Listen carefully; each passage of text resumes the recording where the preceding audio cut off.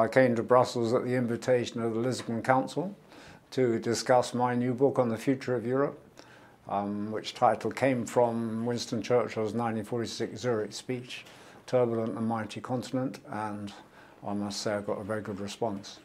We all share a common destiny in Europe, and that's reflected in the fact that the European Union and Europe are in the news every day, in the newspapers across the continent. I don't think that's ever happened before in the history of the European Union.